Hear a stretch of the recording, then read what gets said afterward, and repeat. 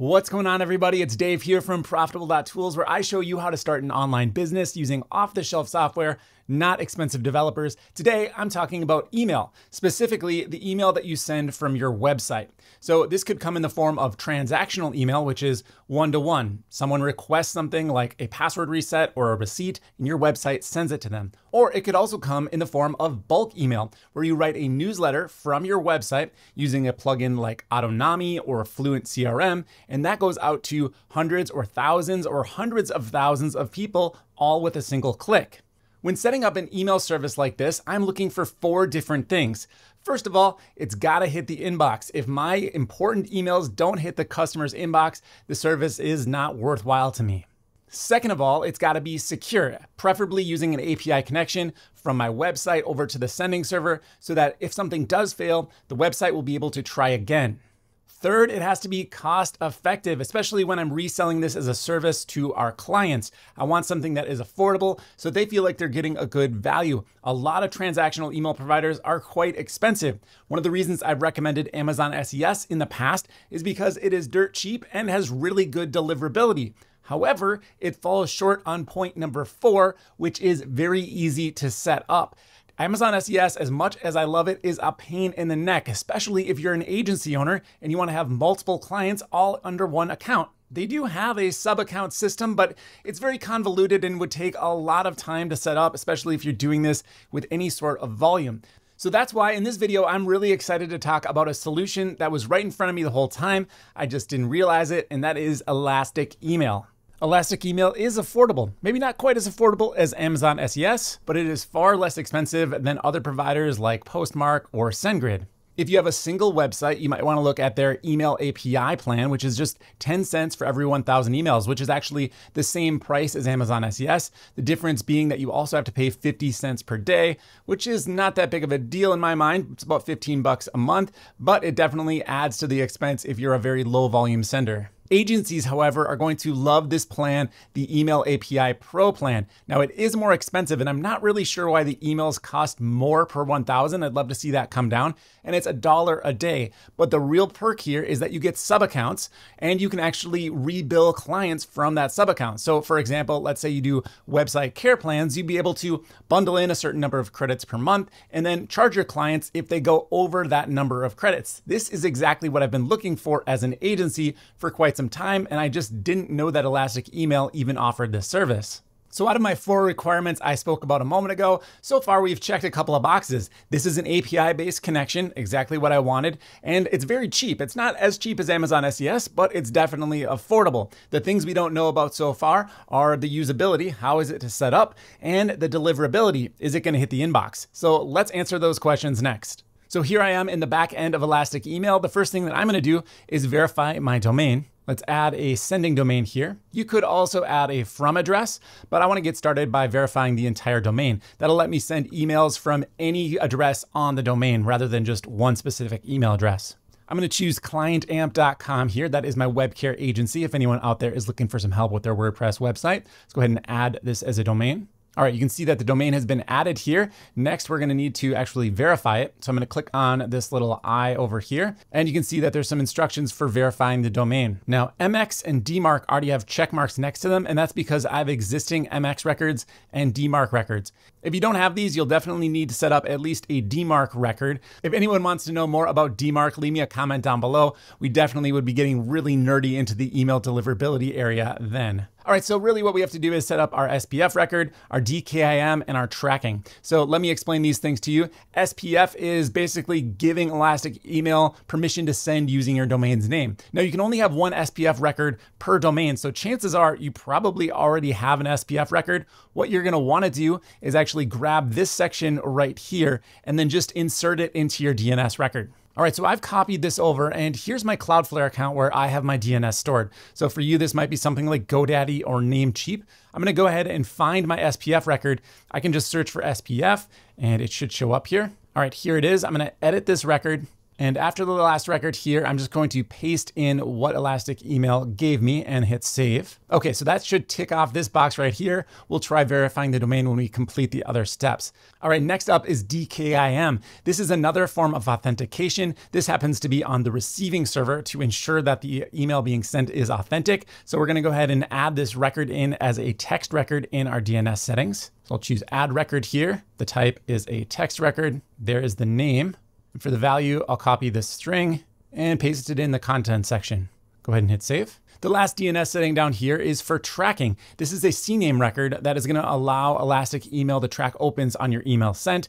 Pretty important. Most people wanna have at least a vague idea of what their open rate is, even though it's getting a little bit skewed with current Apple privacy, and even Google is starting to pre-cache images. So these numbers are not super reliable, but I still recommend setting it up. So I'm gonna grab this value down here, go over to Cloudflare, and I'm gonna add a new record. In this case, it's a CNAME. The name is tracking, and I'll paste in the target here. Now, if you're using Cloudflare, you'll want to turn off the proxy. If you're not using Cloudflare, you won't even see this option, so don't worry about it. I'm gonna go ahead and hit save. Okay, this should do it. I've added all of the DNS settings. Let's go ahead and try to verify the domain. Great, it looks like the domain verified just fine. All right, only one step left. I need to be able to send emails from my website. So I'm gonna log into a WordPress website and show you how to connect up Elastic Email to the WordPress site. This is the back end of WordPress. I'm gonna go over to plugins, add new. Now, unfortunately, my favorite SMTP plugin that I've reviewed so far is Fluent SMTP, and it doesn't have support for Elastic Email quite yet. But don't be concerned, because Elastic Email has their own plugin. We can go ahead and look for that, just typing in Elastic, that'd be enough. It's gonna show up here as the very first one. I'm gonna go ahead and install this and hit activate. And over here on the left-hand sidebar, we can go to the settings section of Elastic Email. Let's go ahead and set this up. It's really easy. Select mailer. We're gonna use all WordPress emails via the Elastic Email API. Next, I'm going to need an API key from Elastic Email. So let's go ahead and grab that. We're just gonna go over to settings here, and then I'm gonna choose create additional API key, and I'll give this a name. I'm gonna call it client amp demo. Then under permissions, we're going to choose plugin, which is going to be somewhat limited access for third-party plugins, which is exactly what we want. And let's go ahead and create this API key. Here it is. There's my API key. I can copy this. I'm just going to head back over to my WordPress website and paste it in. Under email type, you have two options. You can choose marketing email, which would be a bulk email. Remember, that's when you're using a plugin like Autonami or Fluent CRM. Or you could switch it over to transactional email if you're not doing that type of bulk email on your website. Now, a lot of people are using a third-party service like MailChimp or ConvertKit for their marketing emails, in which case they really only need transactional emails on their website. So that should help you decide which setting to choose here. It's not really going to make a huge difference. If you're doing both, I would tend to lead towards the marketing side of things. For this video, I'm just going to leave it at transactional. Let's go down to the next step that we need to enter in, which is the from name. I'll enter in my name here, Dave Swift, and we'll go down to the from email address, and I'll do dave@clientamp.com. All right, let's save these changes, and I should see the connection test update here, and it does say connected and active. All right, we are ready to go. The next thing we need to do is test the deliverability to see if I can actually hit the inbox. So under Elastic Email, we'll go to Send Test, and we've got an option here to choose an email address to send to, and then a test message. So I'm just gonna paste in a recent newsletter that I sent out. And if you wanna get signed up for that newsletter, you can head over to profitable.tools. It's totally free. Go ahead and get signed up. All right, so I've got that pasted in. And then instead of sending it to myself, I'm gonna use this website here, which is mail-tester.com. They give you up to 3 free credits a day, so you can go ahead and test out your emails to make sure that they're not identified as spammy, or that your sending IP is not identified as a blacklist. Showing up on a blacklist would be a worst case scenario for Elastic Email, because if my IP address shows up on a blacklist before I've even sent an email, that's definitely going to mean that deliverability will be really, really difficult to improve. Okay, so what we need to do to test deliverability is to copy this email address right here. So I'm going to click this button. It's now copied to my clipboard. Then I'll go back over to my WordPress site and paste that in the email to section. I'll send out the test here. It'll say sending. All right, we're gonna jump back over to the mail tester website and check our score. And you can see we got a 10 out of 10 perfect score. So that is really great. Love to see this. So we can go through kind of the different settings here. I can view my message. I can see in the HTML version. Spam Assassin likes us. So you can see some negative points here like DKIM signed. That's kind of what this testing protocol does. It gives you a negative and then checks to make sure that it's there and it reimburses the point. So very impressed with the deliverability of Elastic Email. Super impressed with how easy it is to set up on a WordPress website. The last thing that we really need to look at is what are those reseller options like? How can I actually use this in my agency to offer it as a service to clients and make my life a little bit easier and hopefully more profitable? So to configure those settings, what we need to do is go back over to Elastic Email, choose our user account, and then choose on the account option over here. And we're gonna have 3 different tabs that we wanna look at. Again, these are only gonna be available to you if you're on the Pro plan, the Email API Pro plan. The regular plan will not have any of these features that I'm about to show you. So first one is user accounts. If you have multiple team members, they're helping you set up domains, you can add them as a user here. You just simply click invite user. If you want to have them as a view-only user, or maybe you want another administrator, you can customize that. In fact, they even have a custom setting here, so you can get very granular with how you give users permissions on your setup. So I think that's a really nice touch. The next section is for sub-accounts. So this will allow you to create accounts underneath your account that you could give to your clients so they can log in and see all of their email settings in one place. Let's go ahead and set up a sub-account here. So the first thing you do is go ahead and enter in an email address. I'll put in my email address here using a different domain name and create a password for them. Then you can choose whether you want an activation sent out and whether you want to let your clients use 2-factor authentication. I definitely would allow them to do that. The next options are where the fun begins, because this is where you can set up the quotas for your clients. So right here it says requires email credits. So I'm going to turn this on, and then I could give them a set number of credits that they get right out of the gates. Let's say like 1,000. And then maybe I want them to automatically get more credits every single month. Well, I could turn this on and then give them another 1,000 every single month. So these are monthly refill credits.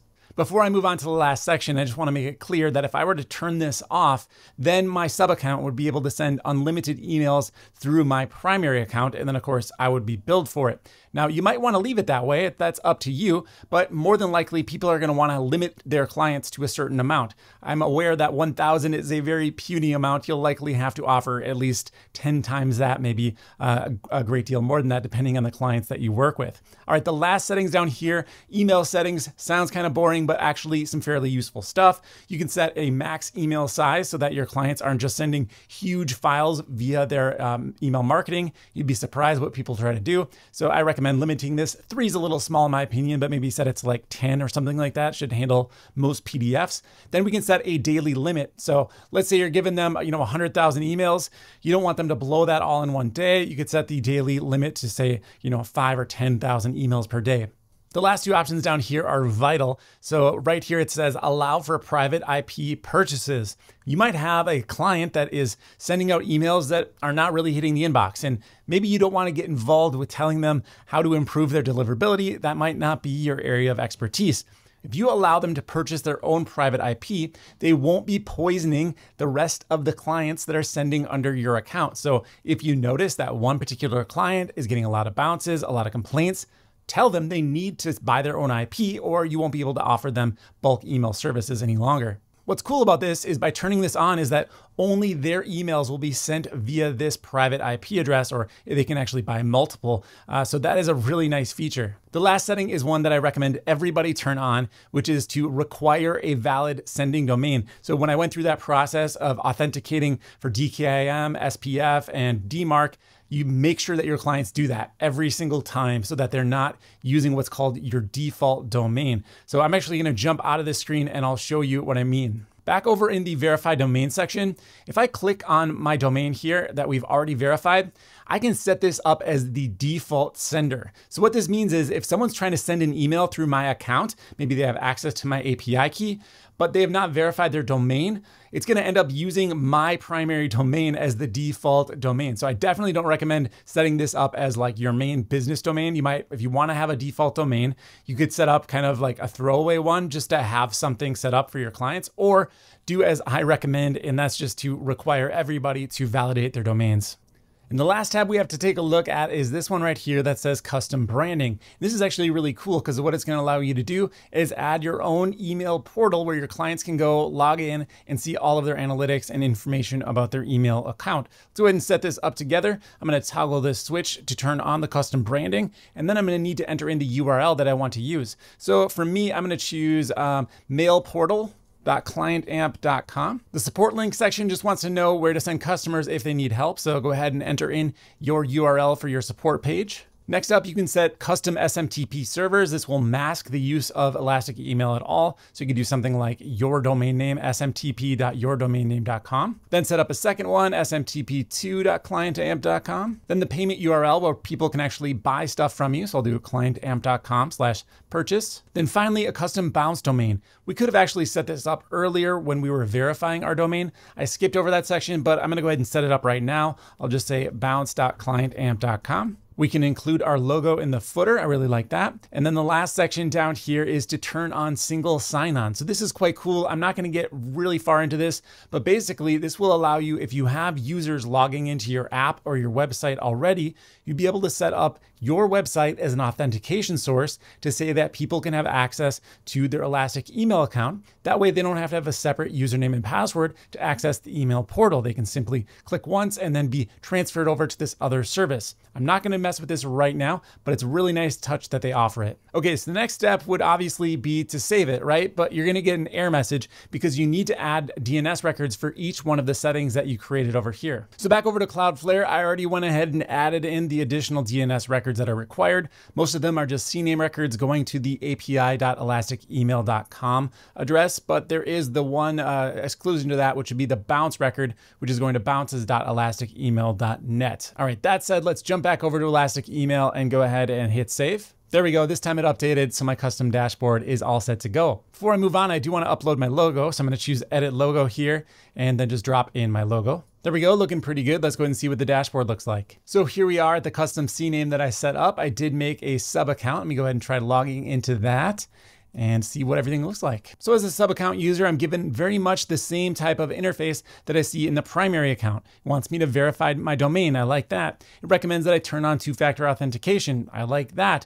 I did notice that my logo looks pretty bad up here. It looks like I should swap it out for maybe a solid white color. That would look a lot better. But everything else about this feels great. Now remember, this is optional. You don't have to give your clients access to this portal right away. Maybe only give it to them if they request it. If you're dealing with non-technical clients, this could feel a little bit overwhelming for them. You can still verify their domain on their behalf if you got access to their DNS provider. If your clients are more technical, they'll probably appreciate the fact that they have access to their activity and their logs, see what's working and see what's bouncing.